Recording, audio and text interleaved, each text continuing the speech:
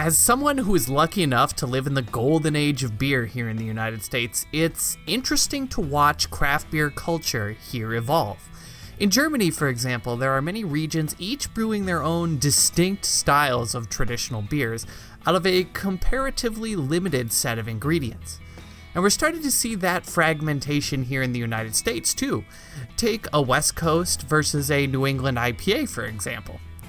What I want to know as a beer nerd and amateur historian is, after many years, what do you think the regionality of the US beer scene is going to look like? And I think one of the best ways to think about this question is by looking at one of the other great beer regions in the world, German regional beer styles, and in particular, the Kolsch. Hey, this is Ryan with Beer by the Numbers, and every once in a while I need a beer that doesn't try to wow me with some flashy ingredients or crazy brewing techniques, but instead is just incredibly balanced and easy drinking. And for me, my favorite easy drinking beer style is a classic Kolsch. Kolsch is the regional beer from Cologne, Germany, and like almost every German beer style, it has a rich tradition, along with some cool politics and stories thrown in. So let's take a deeper look at this classic ale today on Beer by the Numbers. And if you're excited for some beer history, be sure to leave a like down below as we go on a trip to get some great beer. American craft brewers like to think of themselves as a fiercely independent bunch. Hell, they have a seal they stick on their packages to prove it. But I would argue that the Kolsch captures the true spirit of independence much better as a beer. In a country full of great lagers and strongly flavored ales, Kolsch stands defiantly, being the only traditional pale barley ale in Germany. Even its brewing technique is unusual. The beer is warm fermented using traditional ale yeasts, a very traditional start to this beer, but then it's cold conditioned like a new age lager. This gives the beer a crystal clear appearance and a perfectly balanced taste, featuring both the great barley malts and delicious noble German hops. Such a unique brand of beer could only come from the city of Cologne, a community that weathered over 1,000 years of outside invasions, oppressive rulers, and all-out war. Cologne is a city in the western German state of North Rhine-Westphalia and was founded as a Roman fort and trading post in the year 38 BC. The name translates roughly to colony, which gives you some insights as to what the Romans were thinking at the time. And it's no wonder that they chose this particular spot.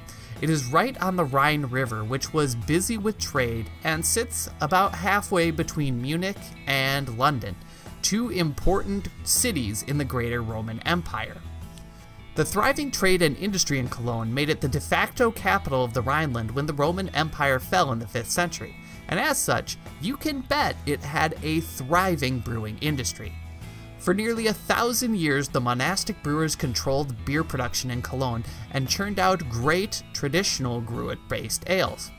But while the power of the church was beginning to decline in Germany by the year 1400, new secular brewers began popping up, and they were looking for a bit of a change.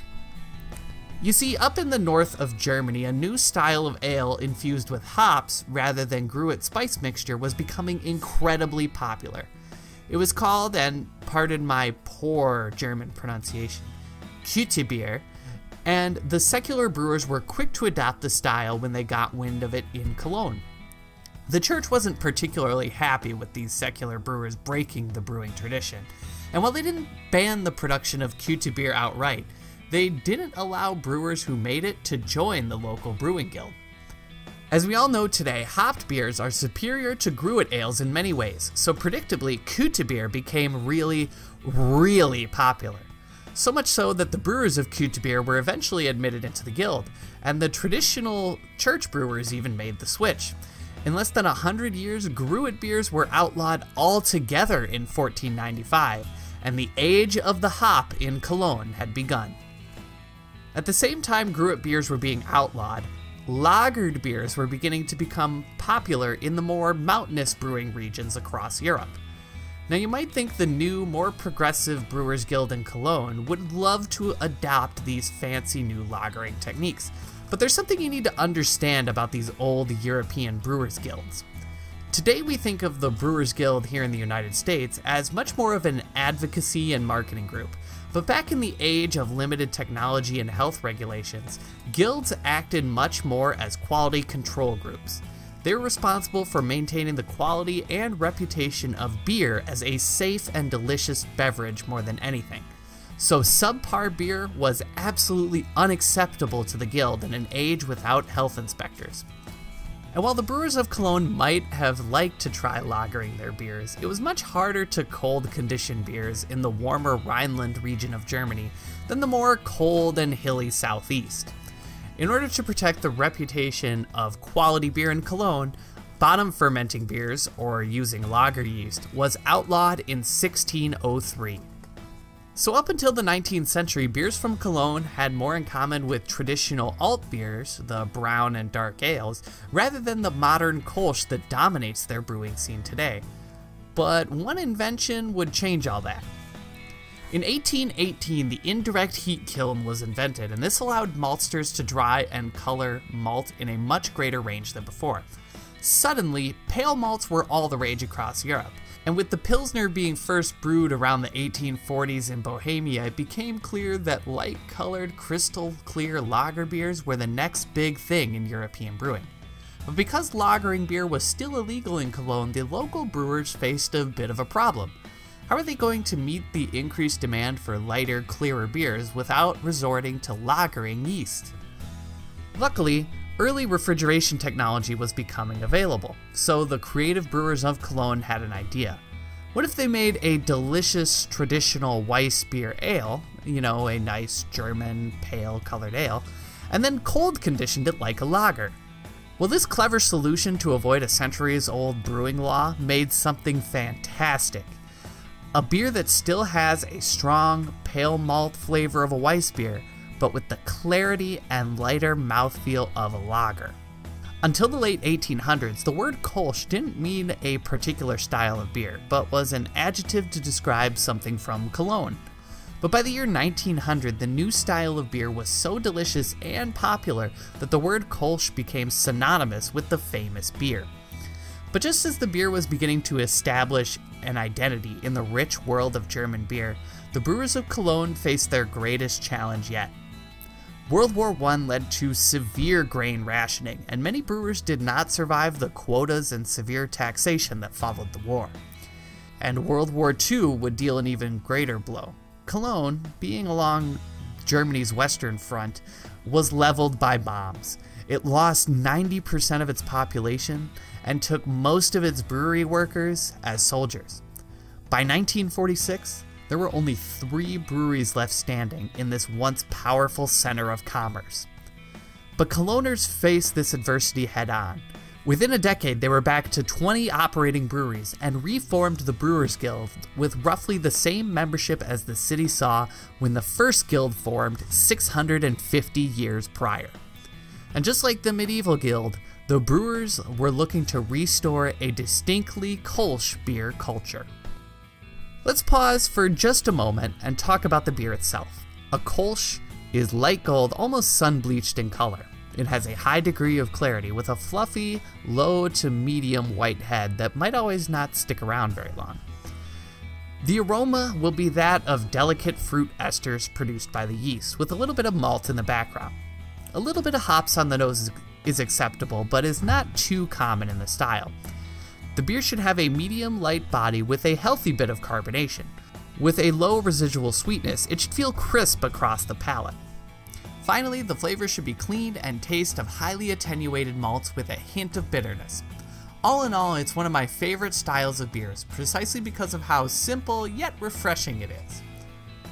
Now, the brew pubs in Cologne have established a very particular way in which traditional Kolsches are to be served. Waiters, known as Kobs, dress in a uniform of a blue shirt or jacket and a leather apron, and come bearing 7-ounce glasses of Kolsch in a circular tray known as a Kolschenkranz or Kolsch wreath. The cylindrical glass, known as a stang, translates roughly to pole and ensures that the appetizing beer will never warm up too much, and that all the Kobs will always be busy serving the smaller glasses. The standing area is known as the Schwemme, or swimming pool, because of the brisk, hectic interaction between the patrons and the agile Kolbs. Serving beer this way not only helps the beer stay cold as intended, but creates a lot of fun interactions between patrons and staff. With the increasing popularity of session beers and a great amount of tradition behind it, Kolsch is becoming a very popular style with American craft brewers. It's often considered a summer seasonal here in the United States, but if you're lucky like me, you'll have a brewery nearby who makes one year-round like they do in Cologne. One final thing I want to share with you about this great style that you might not know. There are several distinct sub-styles of Kolsch that are out there today. Gaffel Kolsch showcases more hops than the standard style, adding complex aromas to the minimalist template. Fur Kolsch has the most yeast character, adding a great yeasty aroma reminiscent of Belgian brews. Riesdorf Kolsches are what you'd most commonly find here in the US, and have a great balance of all elements with a slight bit of sweetness. Finally, Double Mountain Kolsch adds a little extra alcohol for a drier finish, and sometimes uses a pinch of black pepper for a slightly spicy note on the back of the taste. Kolsch is a style that was born out of great brewing traditions trying to keep up with an ever-changing world. Looking at this style has made me really excited about one of my favorite beers, and it's also given me something to look forward to here in the US beer scene. As the US develops its own strong beer culture, it'll be interesting to see how certain regions mix traditions with the constant change we've all come to expect. I'll tell you one thing though, I'll be there with a delicious and easy drinking Kolsch, watching it all unfold. Have you ever had a Kolsch? If so, let me know what you think down in the comments section below. And while you're down there, check out the link in the description to the Beer by the Numbers Facebook groups. Lots of great beer discussion going on over there. Once again, this has been Ryan with Beer by the Numbers, and I'll be back next week with more traditional beer content.